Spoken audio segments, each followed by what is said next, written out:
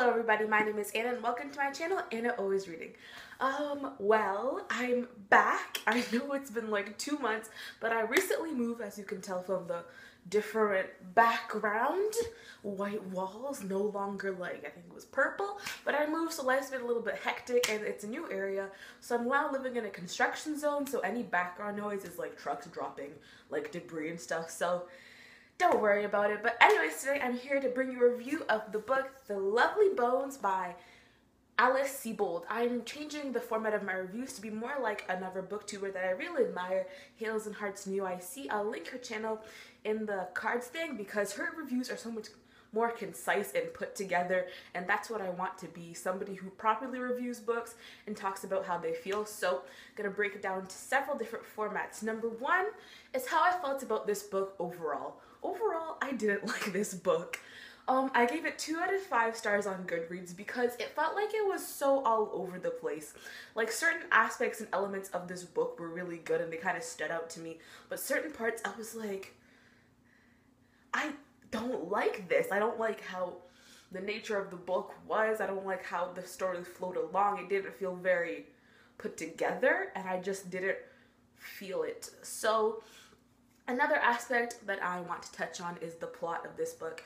This book follows a girl. Her name is Susie. She was at in the beginning of the book, she was murdered by somebody her family knew, a neighbor, but they weren't very close. So it follows Susie watching her family over the years for heaven. Number one, the book took place over a longer span of years than I thought it would.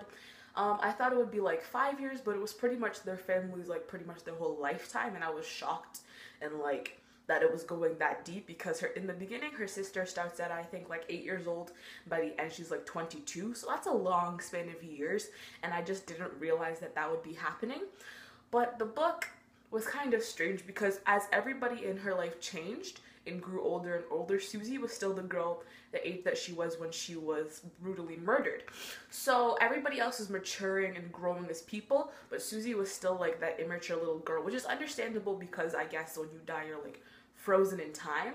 But there's this disconnect going on, and there's so much happening in her family down below on Earth because they were so touched and impacted by her death, that it was so much to go on. This was a fictional book, which I didn't realize. I thought it was young adult, number one. So this is one of the first fictional books I've ever read.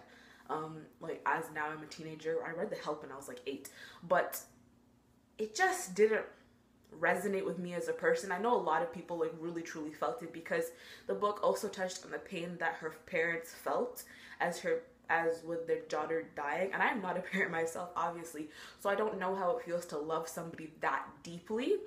So that just didn't flow really well with me.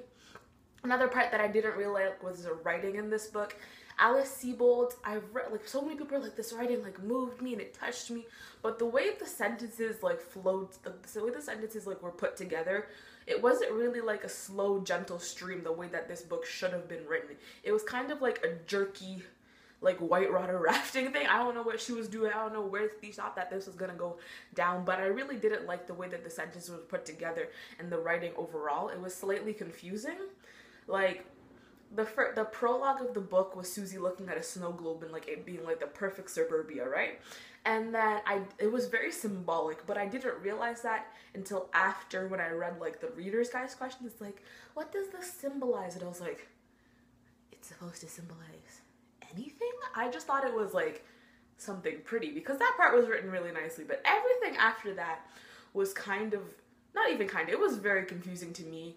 I guess I'm not mature enough to understand the topic and the subject matter of this book, which is probably like, that's probably why I didn't like it as much as I should have.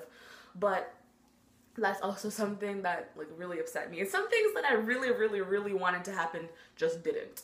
And I realized this book is supposed to be like, it's supposed to be about life, you know what I mean? It's supposed to be like, yeah, life isn't perfect, but certain things still do happen that could still make you happy, right? But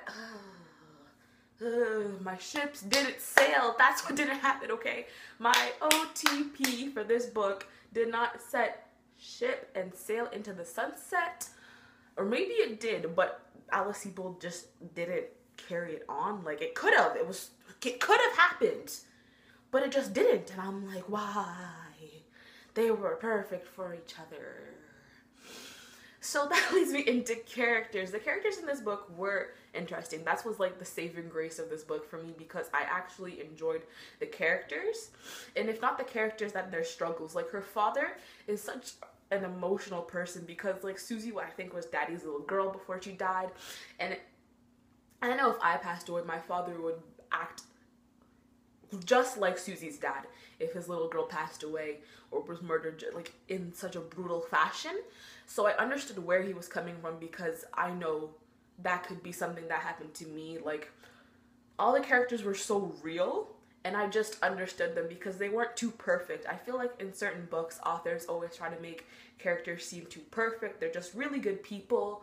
They're always trying their best, doing the absolute most. But these characters did the most, but in the absolute worst way, you feel.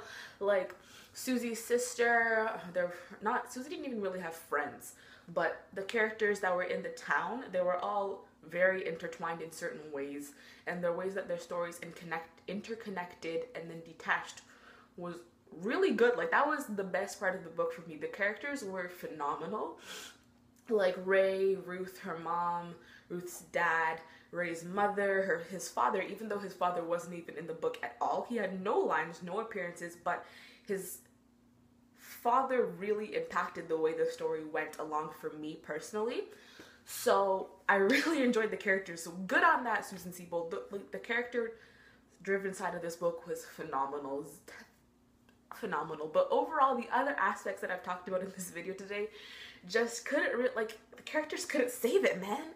Like, overall, I read this book and I was like, because I started reading it as an ebook, and my friend went and bought it, and my friend doesn't read, right? And she's like, okay, take my copy and then tell me if it's good. So I read it, and I'm like, this book is, and she's not gonna read it now. I don't know what, she just bought it and wasted money, I guess. But like, this book, as I said before, I gave it 2 out of 5 stars. I wouldn't recommend it if you're in like the teenage age bracket. I guess if you're old enough or like mentally mature, as you can tell, I'm not really that mature, don't read it. But if it really intrigues you, you can go on Goodreads. I'll leave all the links in the author's websites and stuff like down below in the doobly-doo. But thank you for watching my video today. Remember to click that like button and subscribe if you enjoyed this video. All my social medias will be down below if you really want to see my face every single day, because you can follow me on Snapchat. I'll leave it down below. I'm on Snapchat every single day. I got that. That's pretty much it. I got Twitter, Wattpad, Goodreads, etc. Remember, reading today, reading tomorrow, reading fivever. I'm never gonna do that ever again. Bye.